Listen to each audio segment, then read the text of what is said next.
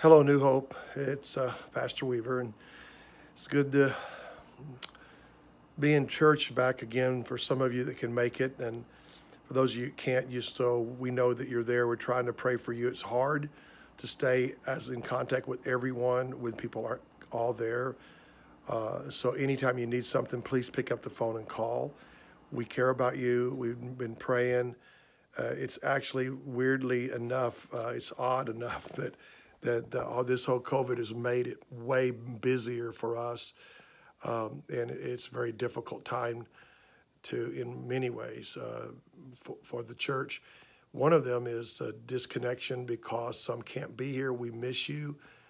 We are praying for you. We hope that you're able to watch online and be steady to do that, because honestly, that's one piece of lifeline. And we're live recording now and sending those out. And I was just thinking about how great a church you are. I just want to say, we're actually at this point, the last report I got from finances, we're ahead of last year in most every category of giving. We've been able to bless the missionaries. We've been able to really help a lot of people. So thank you for being kind and giving toward benevolence and being faithful in your tithes and offerings, and to support our missionaries. Several of them were needing extra help because of some of their support wasn't able to help them. And so we've been able to step up and do that. And so also right in the middle of this COVID, we're helping launch a church in the Cedar Falls, Waterloo area, Pastor Dan Quimby, and we were able to give them the startup money for that.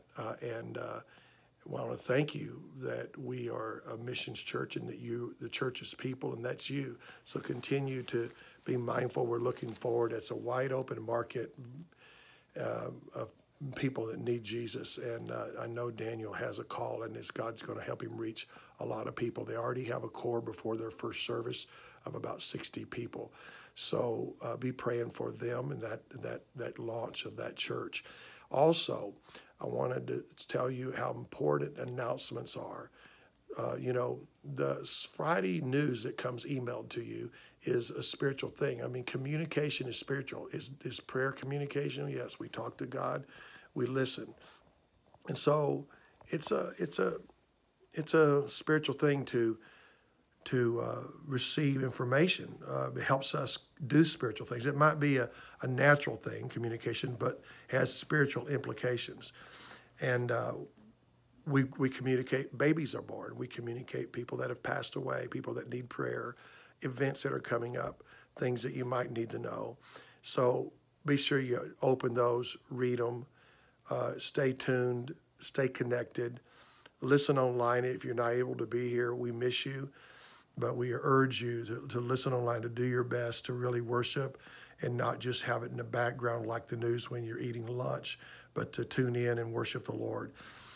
If there's anything we can do, please call us. It's hard as a pastor at this time to have the time. Actually, our workload has gone up quite a bit from what it has been in the past, basically because we are just trying. There's so many issues, so many things going on. It's kind of odd, and the extra work to even communicate everything we're doing is it's not easy.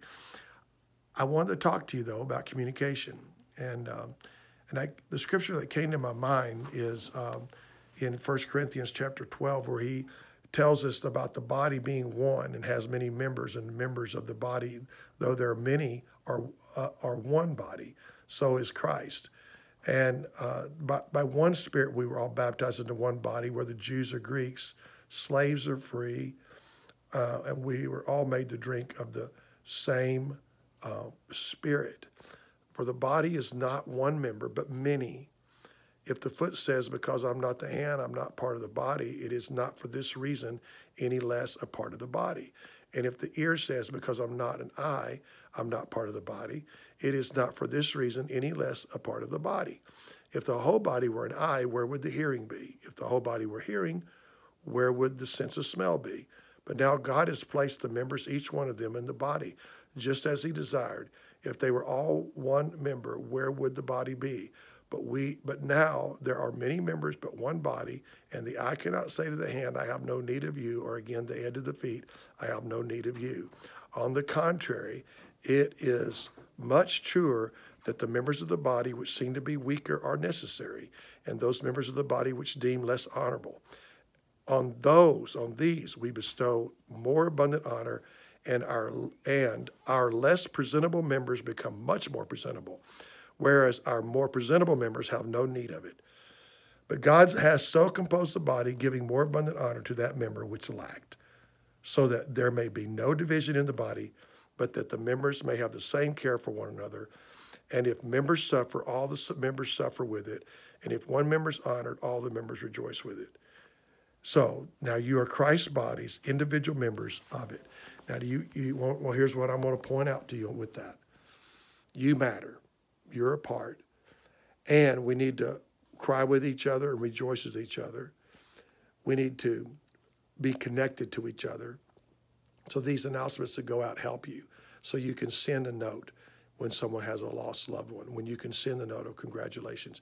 You can pray for people that are there. You can get on the phone, call, and just check with them what's going on and how are you doing. You know, I saw your name in the Friday email. Are you sick? And connect with people. Stay connected. We need each other.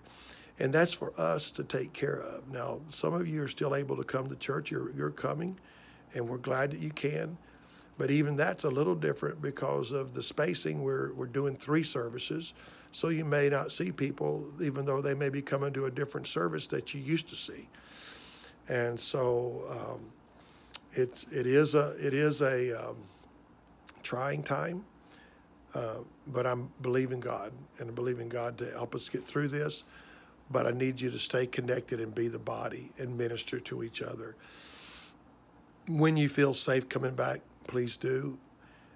We're doing everything we can to mitigate any kind of risk as far as spread of the COVID, to the spacing and sanitization, etc.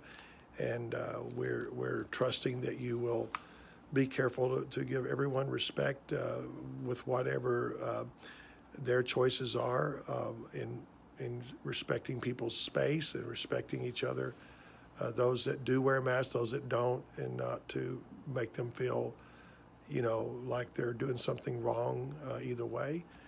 And we hope that you will let us know again if there's anything we can do.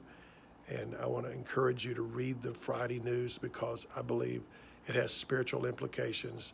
It helps us stay connected as a body. We need to be the body of Christ, not just have a devotion. And you can see the importance that every one of us are important here when you read the scripture.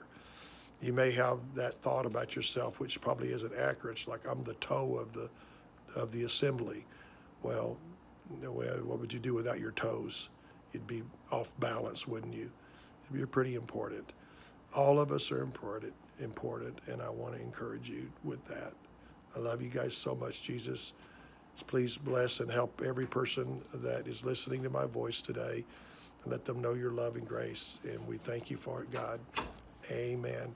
Well, it's kind of a bad recording here, but that's what you get. I'll talk to you later.